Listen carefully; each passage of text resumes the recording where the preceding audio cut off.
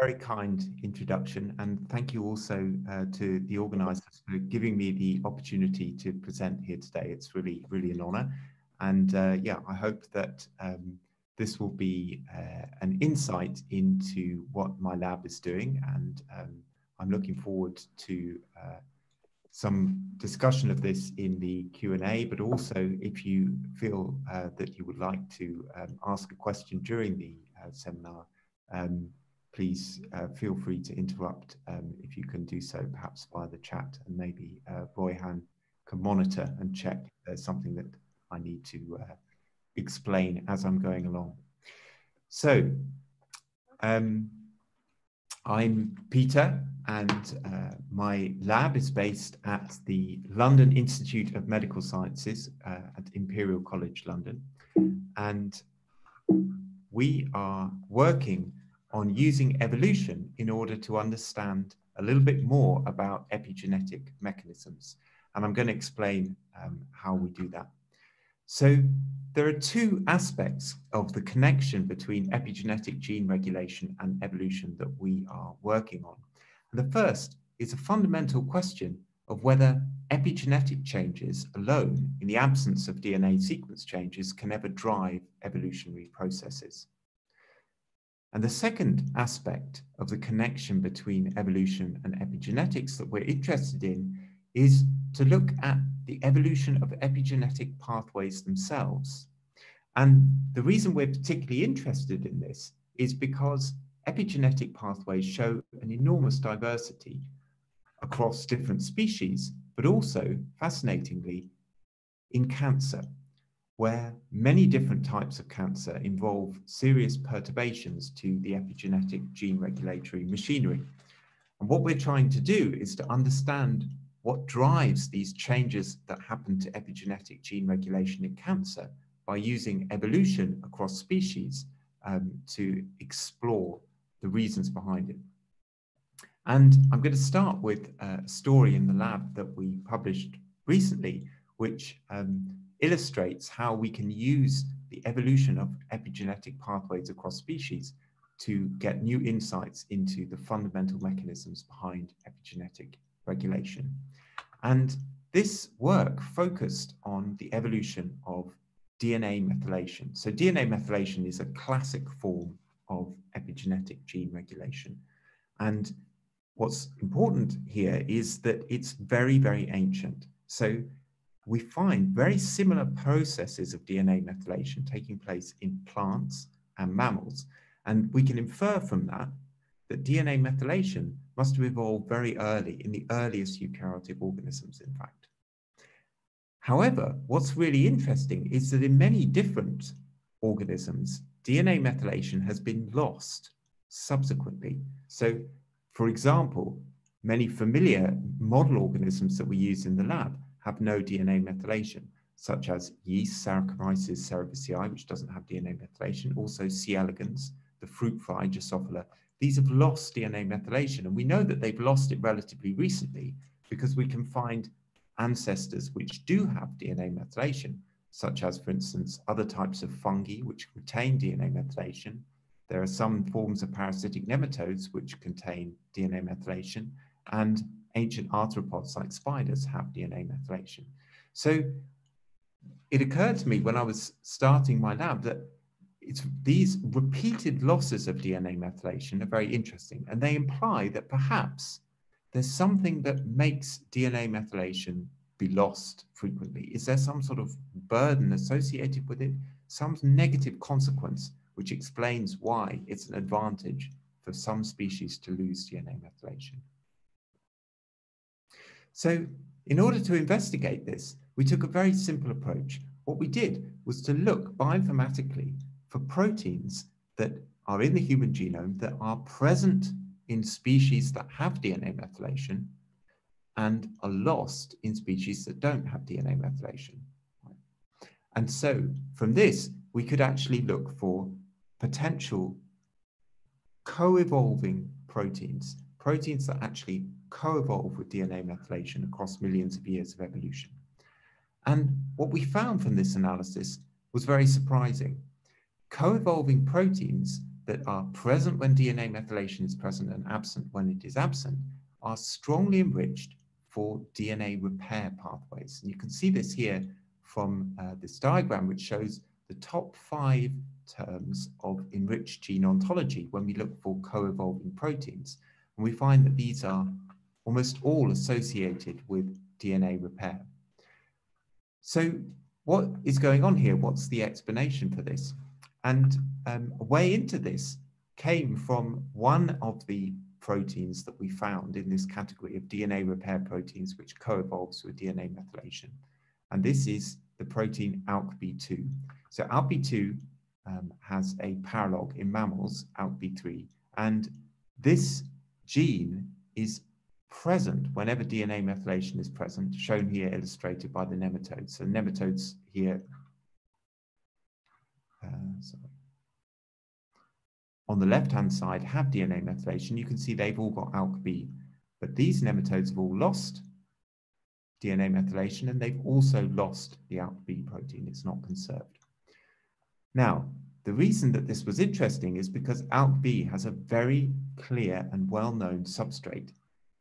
So what it does is it repairs a very particular type of DNA damage, which is 3-methylcytosine. 3-methylcytosine is formed, classically anyway, by alkylation damage. And what this modification does is it sits on the base pairing side of the cytosine residue, the 3 position. And this interferes with replication and is very toxic. So the ALKB2 enzyme can recognize this and repair it to leave the original cytosine. So it basically completely removes this form of damage from the DNA. So it occurred to me that perhaps there's a connection between this highly toxic form of DNA damage, 3-methylcytosine, which is very bad for cells, and the form of DNA methylation, which is introduced by DNA methyltransferases, 5-methylcytosine, which is involved in epigenetic gene regulation and therefore is something that cells actually use. So maybe there's a connection between these two modifications to cytosine residues. And the simplest explanation for this might be that DNA methyltransferases themselves, as well as introducing 5-methylcytosine, perhaps they actually damage the DNA, introducing 3-methylcytosine at the same time. So we decided to test this hypothesis, and what we did was to take mouse embryonic stem cells in which we have deleted all 3 DNA methyltransferases, and we developed a technique to measure 3-methylcytosine, this damage in the DNA. And what you can see very clearly from this trace, which shows mass spectrometry for 3-methylcytosine, is that when we have all the DNA methyltransferases present, we can detect 3-methylcytosine very clearly. But when there's no DNA methyltransferases, we lose it completely. So in other words, almost all of 3-methylcytosine, which we find in cells, is actually introduced by DNA methyltransferases. So in addition to their usual substrate 5-methylcytosine, it appears that they're introducing this form of DNA damage into cells. And in fact, this is a direct catalytic activity, and we can show this by taking the DNA methyltransferase enzyme, purifying it, and using it in vitro with a plasmid. And what we can see here is that if we take the in vitro purified DNA methyltransferase, we can see that there's an induction of 3-methylcytosine, and that is not present when we purify instead a catalytically inactive form of the enzyme. So this shows that there's a catalytic activity of DNA methyltransferase which introduces this toxic substrate 3-methylcytosine into the DNA. So the model that we came up to explain this is that there's a cost associated with DNA methyltransferase activity, and that is the formation of this highly toxic form of DNA damage 3-methylcytosine. And so you need to have this enzyme ALKB2 present whenever DNA methylation is present in order to clean up, if you like, after the DNA methyltransferase. So most of the time, DNA methyltransferase introduces this gene regulatory form of methylation, 5-methylcytosine. But occasionally, DNA methyltransferases make an error. They introduce 3-methylcytosine into the DNA, and this then requires the ALK-B enzyme in order to correct it. So that explains potentially why in species where DNA methylation is present, ALK-B2 enzyme is also present, and in species where DNA methylation is absent, you don't have ALK-B2, potentially because you no longer need it because this form of damage is no longer being introduced. So what we decided to do was to test this subsequently using a in-lab evolutionary model. And what we did was we generated a bacteria, E. coli, that expresses very active form of DNA methyltransferase. And what we could do is we could use this in order to test whether the ALK-B enzyme repairs the damage caused by the DNA methyltransferase activity. And essentially what we can do is we can introduce this plasmid containing the DNA methyltransferase. We can introduce it into cells that are either wild type or have the ALK-B enzyme deleted. And then we can monitor how long this plasmid lasts for. So we can actually see the stability of the plasmid in either wild type background or background compromised for the ALK-B repair system. So the first thing that we notice from this is that there's a fitness cost associated with the addition of this methyltransferase into E. coli. As you can see here, if we compare between the wild type and the wild type with the DNA methyltransferase here in red, we can see that there's a decrease in its growth. But really importantly, this is more strong when we have the ALK-B mutant. So we can see here that this is significantly greater decrease in growth when we have the ALK-B mutant. And we can really exacerbate this by adding a form of DNA damage that's very similar in what it produces to the DNA methyltransferase. So in other words, it introduces this 3-methylcytosine into the DNA, and that's MMS. And you can see that having both MMS and the enzyme present leads to a big cost in growth, and that's really markedly the case in this ALK-B mutant. So here, when you put the two together, it really knocks out the cells. So that is an indication that there's a cost associated with the DNA methyltransferase, which is the introduction of the 3-methylcytosine damage. And then what we can do is we can actually directly test our evolutionary hypothesis, because we can evolve E. coli in the lab. Because obviously E. coli grows really fast, so we can do many, many generations in the lab. And what we can do is we can test whether, if you have the plasmid present, but then you remove the selection for the plasmid, how long does it last in either the wild type situation or the situation which doesn't have the DNA repair. And what we can see is that the plasmid is lost very much more rapidly in the ALK-B background than in the wild type.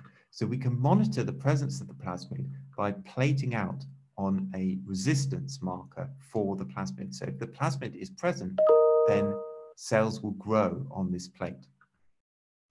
And we can see that after 1 day, the plasmid is still retained, because we can see colonies on both plates. But after 7 days, now the plasmid is only retained in the wild type, and it's been lost completely in the ALK-B mutant.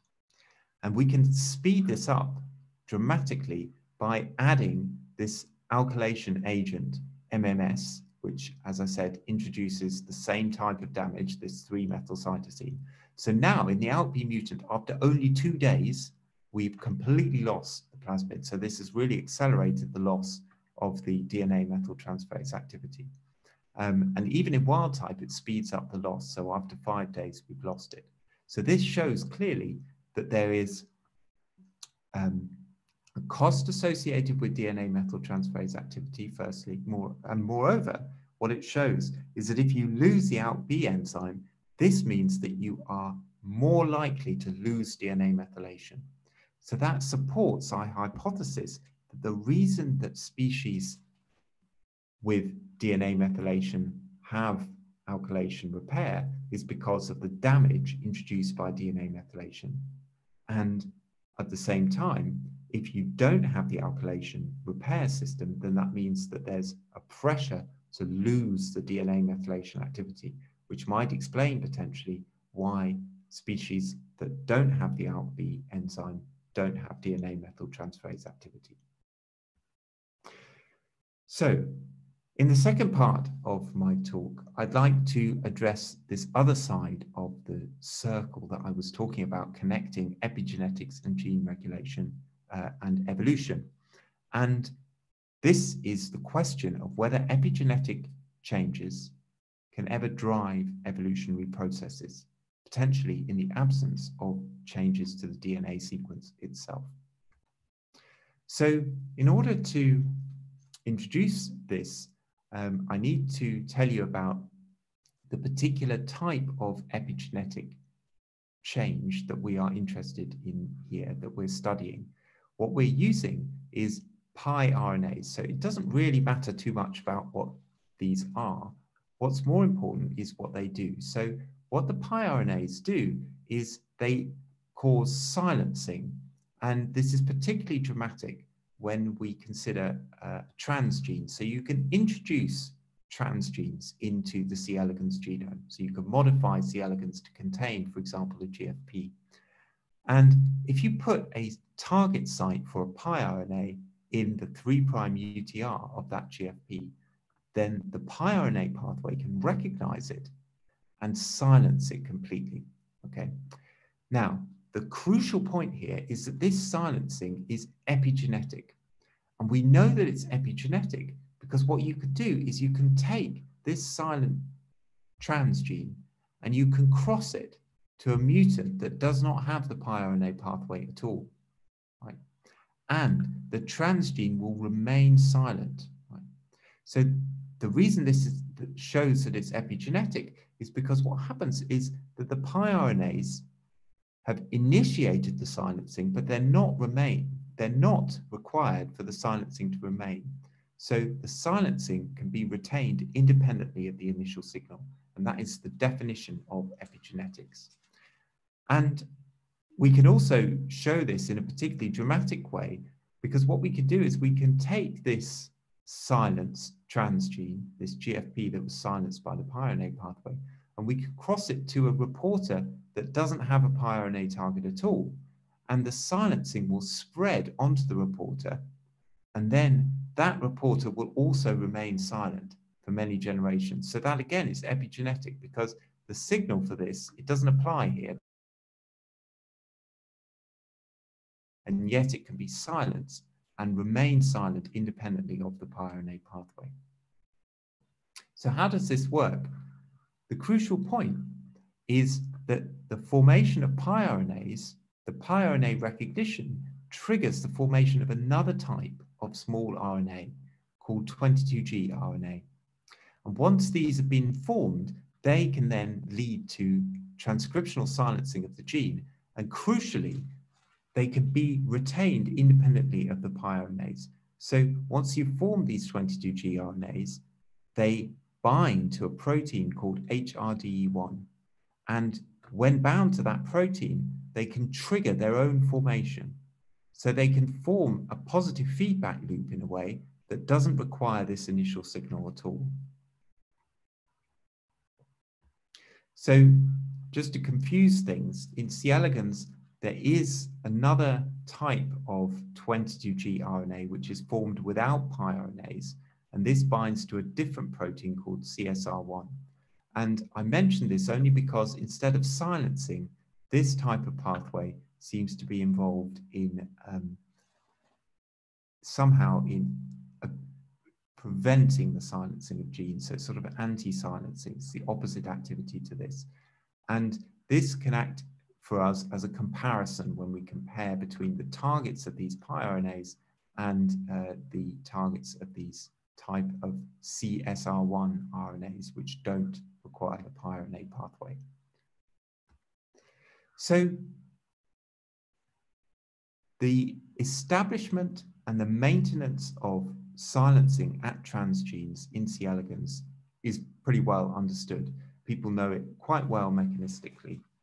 And once you silence these transgenes, as I said, they can remain silent for a really long time, hundreds and hundreds of generations, independently of the initial piRNA signal. But what we were really interested in is, can this silencing by small RNAs in C. elegans, which can last for hundreds and hundreds of generations, can it act to contribute to evolution? So can it drive evolutionary processes in the same way that a DNA sequence change could drive evolution? So we really wanted to study this, and we realized that there are several key parameters here which are not known. So what we don't know is whether this type of silencing that we see so clearly at transgenes actually happens at normal genes as well, so genes in the C. elegans genome. So in order for it to contribute to evolution, it would have to contribute to the regulation of endogenous genes, and we don't know that. The second point that we don't know is if something arises like this, some silencing, which we call an epi-mutation, because it's an epigenetic change, which is not associated with DNA sequence change. If we get an epi-mutation at an endogenous gene, how stable is it? How long does it last for? And then third, once we have this, can it actually contribute to phenotypic changes? So can it lead to changes in the expression of different genes and therefore to potentially to be acted on by evolution? So we wanted, as a first point here, to actually just measure these parameters, the rate at which epi-mutations arise, how stable they are, and whether they can actually lead to any changes in gene expression. So in order to do this, we collaborated with a lab in the States. This is led by Vaishali Katyu. And what Vaishali is an expert in is a process called generation of mutation accumulation lines. So classically, mutation accumulation lines are used in order to look at the rate at which DNA sequence changes arise. Now, the reason for this is because if you are comparing between two different populations, like let's say, for example, you compared worms in Europe to worms in the US, and you looked at their DNA sequences, you would find lots of differences. But it would be very difficult for you to know what the rate at which those differences arose between those two different groups. And the reason for that is because natural selection would only allow changes that are neutral or beneficial to persist.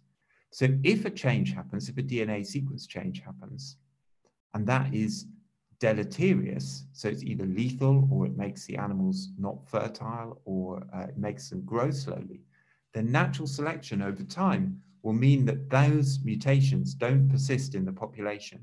So you're only left with things that are a fraction of the actual mutations that happen. So in order to get around this, what you can do is you can minimize as much as possible the effect of natural selection.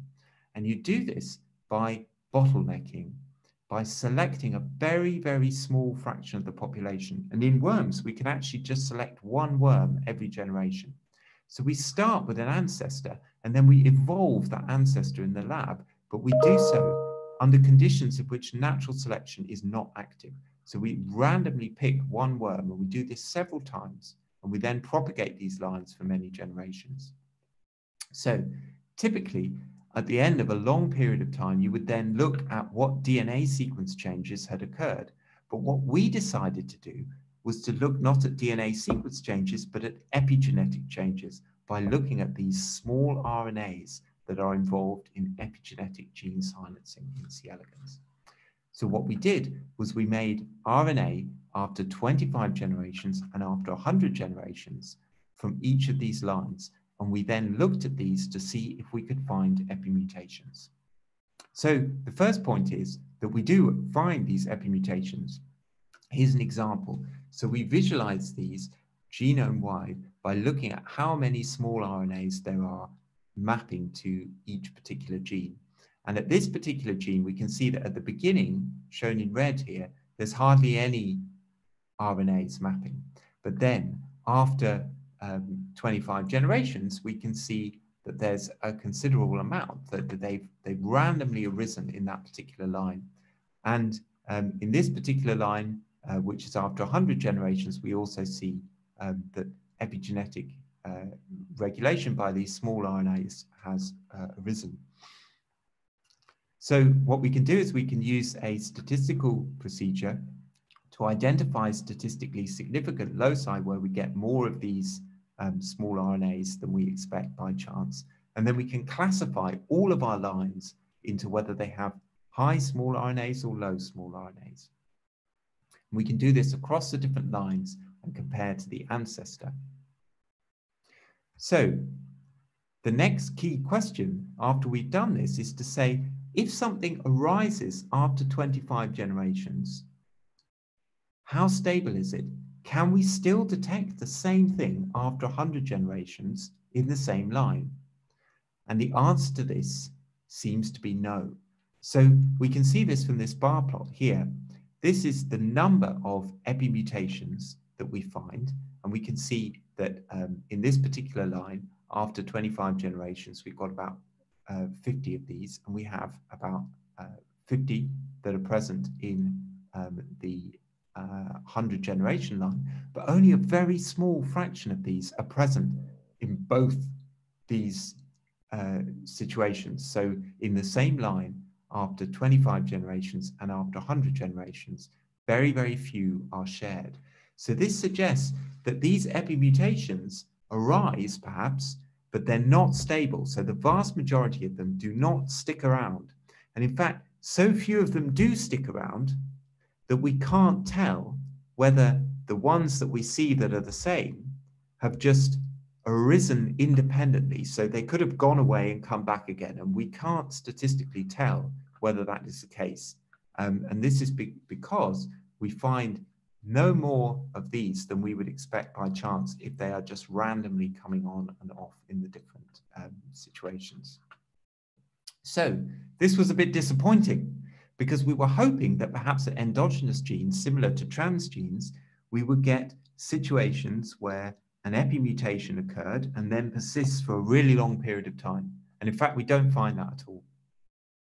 So we then started to be a bit worried. We were doubting whether epimutations can actually happen at all. So do they just go on for one generation, then go away? Can they ever persist for even longer than one generation?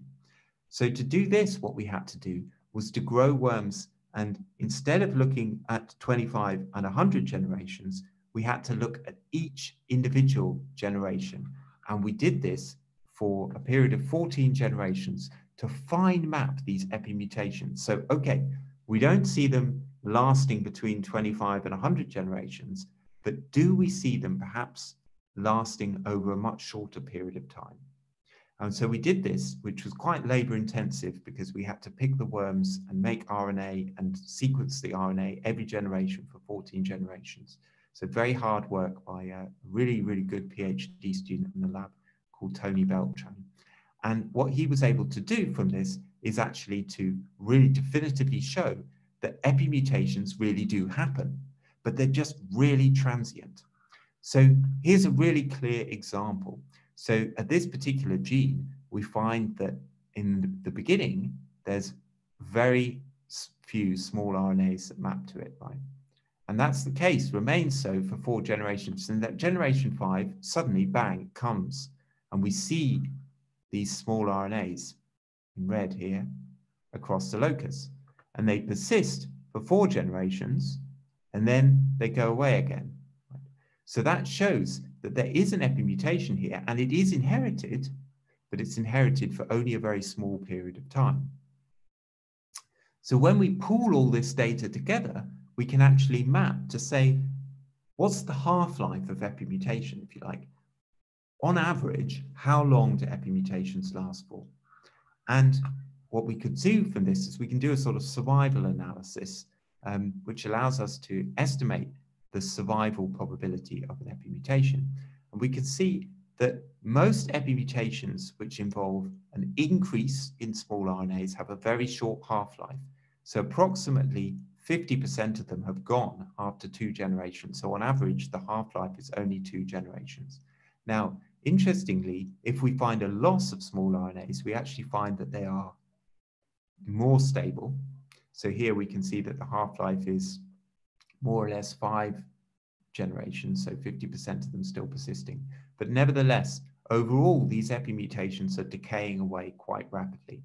And so that explains why, if we look at 25 generations and 100 generations, if I go back to that slide, so few of the epimutations were shared between the two.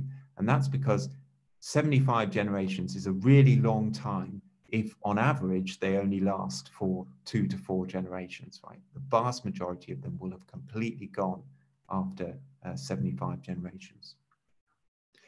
So what is explaining this short half-life of the epimutations? Well, what we found is that these epimutations are strongly enriched for genes that already, if you take the epimutations out of it completely, have fluctuating levels of small RNAs. So they tend to have unstable levels of small RNAs.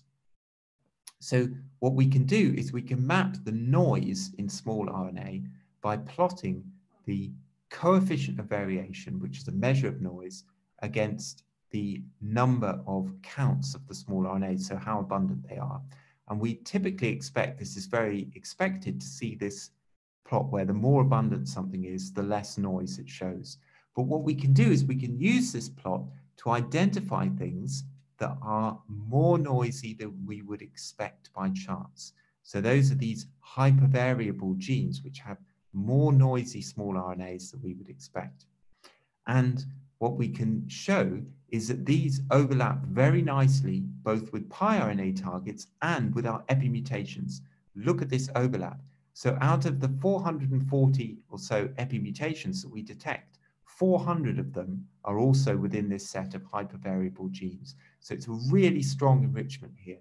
So essentially, what we think is that these epimutations are a sign of a process whereby these loci have noisy levels of small RNAs, and that makes them more prone to epimutation.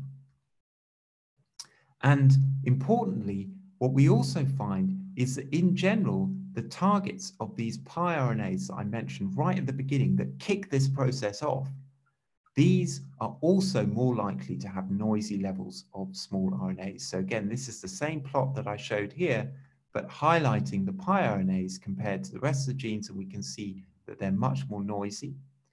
And if, in contrast, we take this other type of small RNA, which, as I said, we can use as a control because it's not involved in silencing, these show actually less noise than we would expect by chance. So that shows that this process of generating noise seems to be associated with the process of generating epimutations. And that potentially explains why they are so short-lived, because they come on for a little bit, but because their levels are not stable, they then go away. So what I'd like to propose is that evolution is a little bit more complicated than simply point mutations, because it's not just DNA sequence changes that are involved in evolution, but also epigenetic changes as well. But there's a key difference. Epigenetic changes are very low in their stability. So they arise very frequently, but they are very low in their stability. And this contrasts to a classic DNA sequence change, where once that DNA sequence change has arisen, it's very unlikely that it will go away. It has a very, very high stability. And so what we think is that these processes where there's epigenetic changes, they can contribute to evolution, but only over very short timescales. Whereas over long timescales, you need to have DNA sequence changes in order to drive these processes. And what we're really interested in working on now is whether other types of epigenetic changes other than small RNAs, for example, chromatin organization and perhaps DNA methylation, although that's not present in worms, so we'd have to use another model organism in order to test that. Whether these fit at different points on this spectrum of molecular evolution, and therefore whether they can contribute to evolutionary processes, but only over short timescales. So that's what we're really interested in looking at next. So I'd like to finish there. I'd like to thank you all for your attention. And I'd like to also acknowledge the funding that made this work possible. So very lucky to be supported by the fantastic Medical Research Council in the UK, which has been really supportive. And this is at the London Institute of Medical Sciences, where again, I've been really well supported, really lucky to be.